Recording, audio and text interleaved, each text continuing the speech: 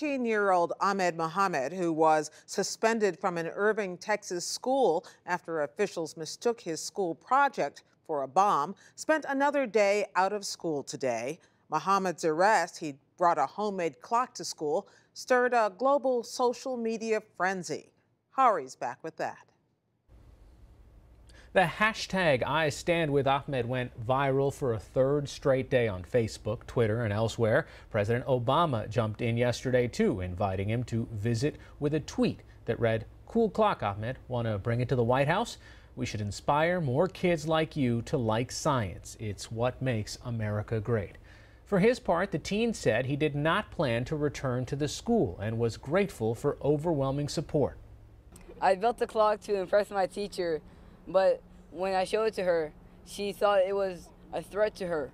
So it was really sad that she took a wrong impression of it, and I got arrested for it later that day. Thank you to all my supporters on Twitter, Facebook, all social media. Thank you all for helping me.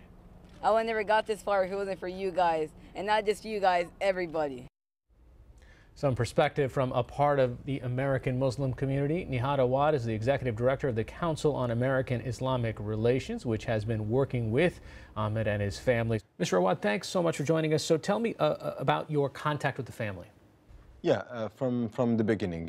When this happened to the family contacted our office in Dallas, and we recognized that this was another case of unfortunate Islamophobia and targeting of young people just because of their faith tradition, not because of their deeds or their behavior. And we managed to tell his story, and his narrative now dominated the story because the school officials, I think, failed him when they accused him, when they called the police on him.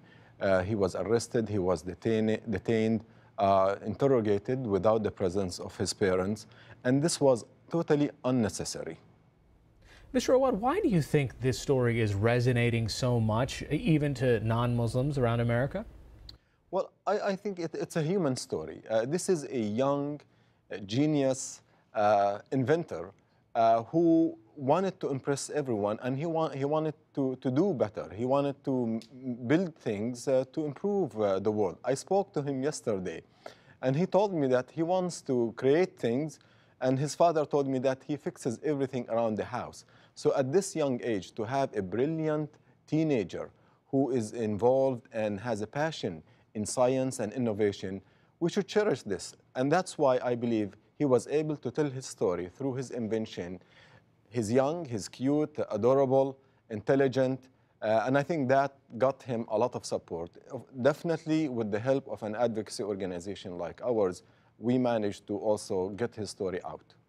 So are you advocating or counseling him to take legal action? And if so, what's the basis of that action and against whom?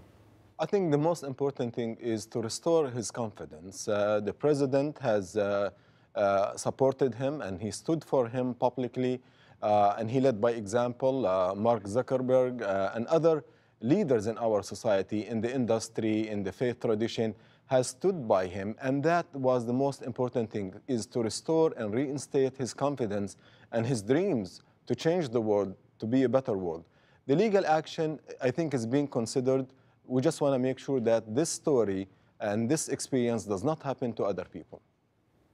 Is this indicative or emblematic of actions against Muslims around the United States? Is that one of the reasons that people are paying attention to this, where they can see this in themselves? Unfortunately, I have to say yes. It is widespread. There is a poisoned atmosphere of Islamophobia that has plagued our countries, cities, and towns. It has filtered even through the school system. We hear many stories like this. Luckily, Ahmed is clever. He was able to tell his narrative, but there are many untold stories nationwide, and we as a nation have to start a frank conversation.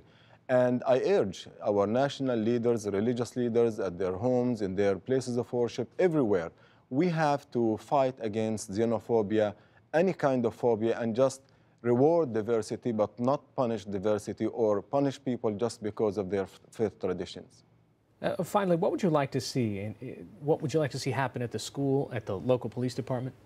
I would like the school to look really at what they happened, and they should not justify what they did. What they did was wrong, and they have sent the wrong message to teenagers nationwide, not only in their school.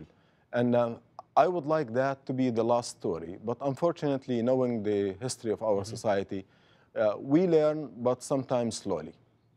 All right. Nihad Awad, Executive Director of the Council on American Islamic Relations. Thanks so much for joining us. Thank you for having me.